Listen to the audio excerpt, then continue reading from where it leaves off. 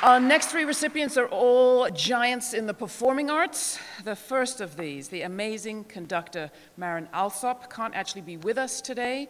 She's busy. She's the first woman to head a major American orchestra.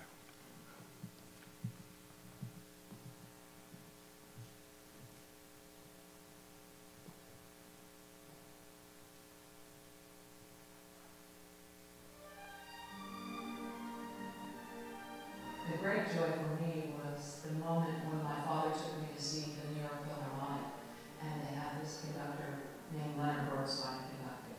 And I was 9 years old, and I remember the day like it was yesterday. That was the day I decided what I wanted to do. And I never changed my mind.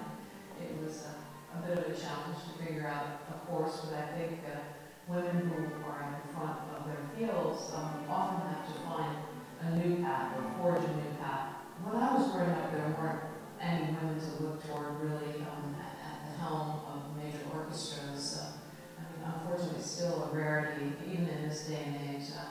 But I think that mentorship is an important part of who we are as human beings.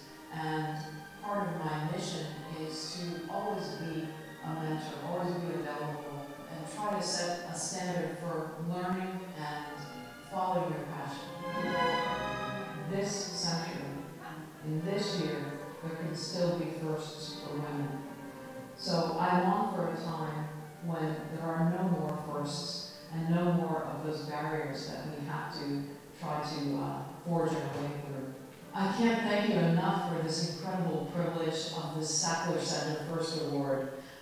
For me, being counted among these incredible women who have really changed society is an honor unto itself. I only wish I could be there tonight to celebrate with all